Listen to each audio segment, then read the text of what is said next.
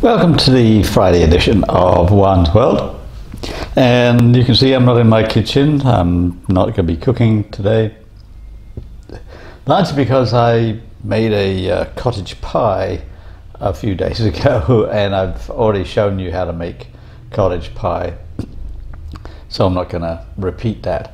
I will. Here's a picture of one, just a reminder to you in case you've forgotten that this is something that many English people call shepherd's pie.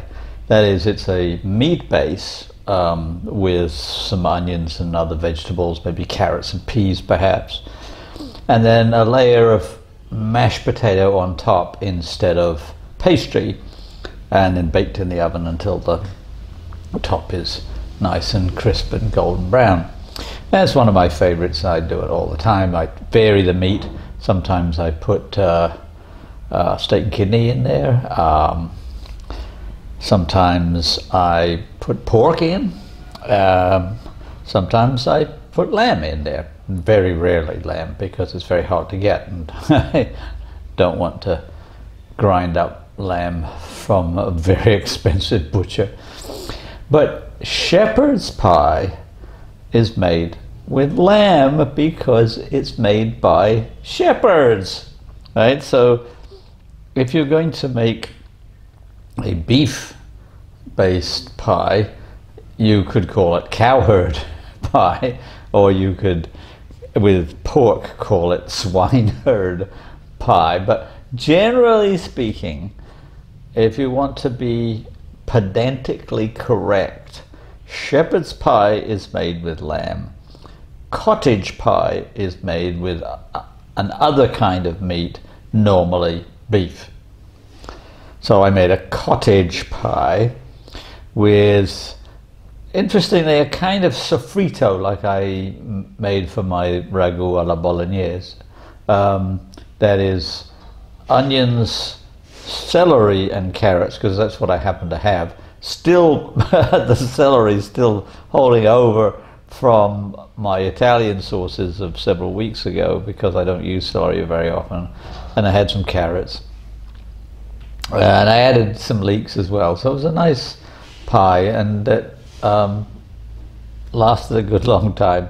So I don't really have anything in the way of cooking to talk about. I hope by Tuesday I will be back in the swing of things. But I thought for a long time, and I thought, well, I really have nothing to say. I mean, I've been doing these videos twice a week for over 2.5 years, and just for the moment I've kind of run out of ideas. I'll pick up again, no doubt, and at some point I will just stop, maybe at the 3-year mark. With my Book of Days Tales blog, which I will put in the references down below. May also flash something on the screen if I feel like it. Anyway, that one I ran every day for 6 years, but I eventually just kind of ran out of ideas. And that's sort of what happens. Well, I'm kind of running out of ideas. And so I thought I'd think about nothing. And that's an important topic. So let's start on that score.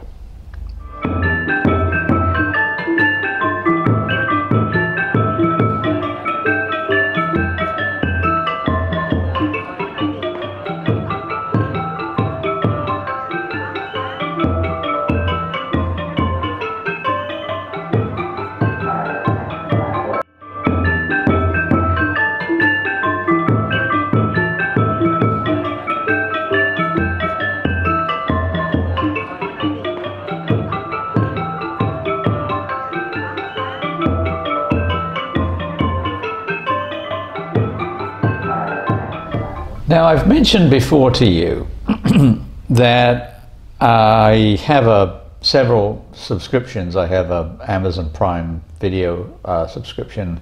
I have a Netflix subscription, because I don't absolutely work flat out all the time. I do most of my best writing in the early hours of the morning. usually sometime between 2 o'clock and 6 or 7 o'clock.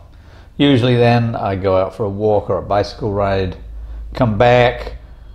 I do more work on different things. I've got a conference coming up and I need to put together some PowerPoints for that. And sometimes if I'm teaching, I put together my lectures and so on and so forth. So I've got a pretty full day. But sometimes I just like to goof off.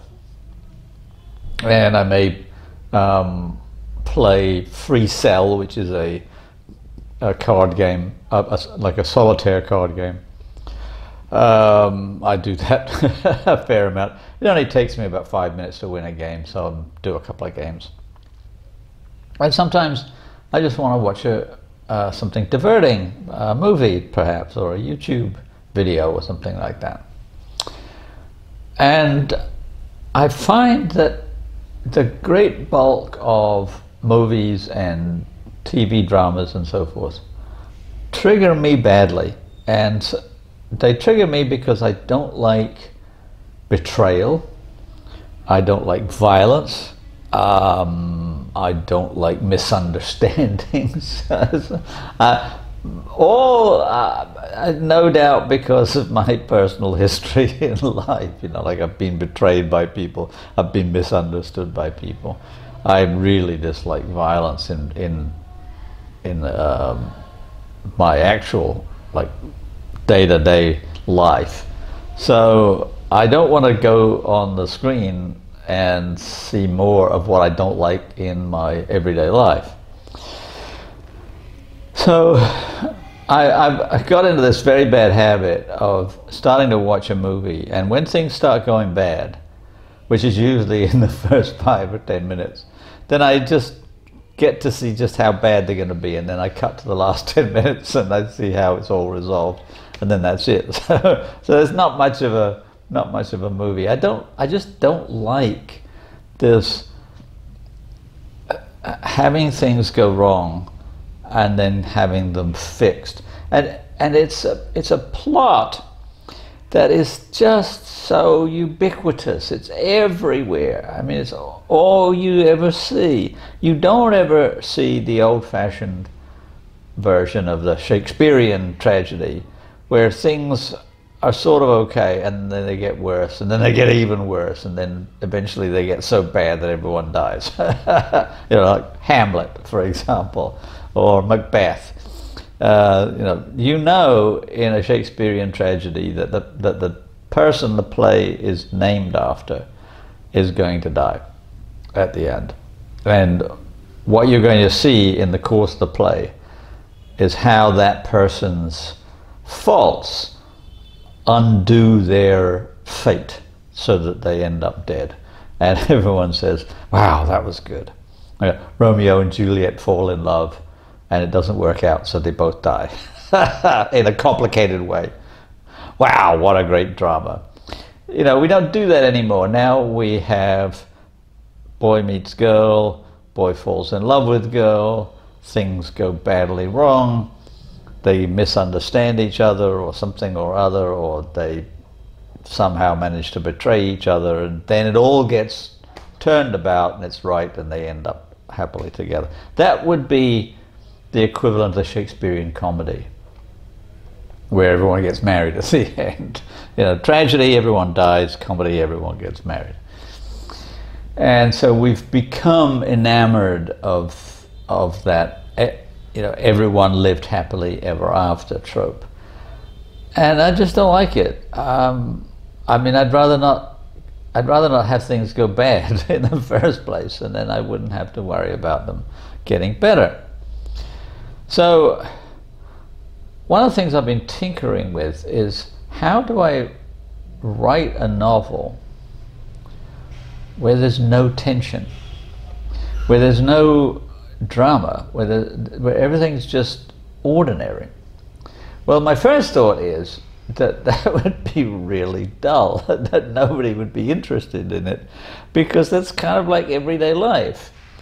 And it's one of the things I was thinking about when I was thinking about how I interact with my friends, now mostly on Zoom because they're in different countries or different continents or whatever. But I used to have Zoom meetings for about almost 3 years when the pandemic was at its highest, because my friends in England who are Morris dancers, and it's a form of traditional English dancing that I've written about, and I participated in for a very long time. And my friends who I danced with most when I was at Oxford University and subsequently toured the whole world with them. I've organized tours with them. So I'm, kind of an old an old git now, but I've got a lot of friends that are my age, or roughly my age. Some of them are older, a few of them are younger. And we got on Zoom and we would talk for about 2 hours. And it was the equivalent of meeting at a pub after practice night. Now, I could have recorded those sessions.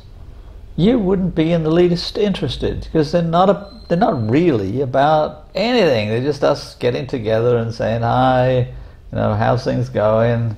How's your son? Blah, blah, blah. It's just, it's okay for us because we've got a history. We go back, 50 years, most of us. And, there's going to be times when we say, oh, do you remember when? yeah, but also, do you remember when?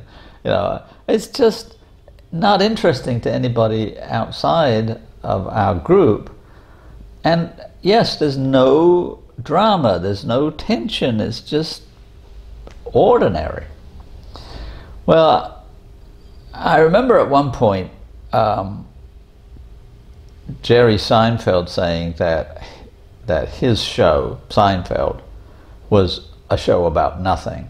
And he even pitched it both indirectly as a show about nothing, and even in the show itself, he and his buddies decide to write a show about nothing to pitch to a TV executives, and what they were really doing was commenting on the fact that Seinfeld is about nothing. Well, it's not about nothing. The idea is that it's about just ordinary life, which of course isn't nothing, but Jerry Seinfeld's stand-up act, it always has this, have you noticed that? So when you turn that into a sitcom, instead of him standing up in front of an audience and saying, have you noticed that? Instead, he's going to act it out. Well, there's only so many times you can do that. And it's pretty clear from Seinfeld itself. I haven't watched many episodes because it just bores me. But there's character development. The different the main characters and the secondary characters all evolve in various ways. Some of them end up with in relationships, and every episode has a theme, and that means it's got a beginning, middle, and end. So it's going somewhere. It's doing something. It's a false. It's false advertising to say that it's a show about nothing. It's just not a show that has very, very long story arcs like a long series like Doctor Who.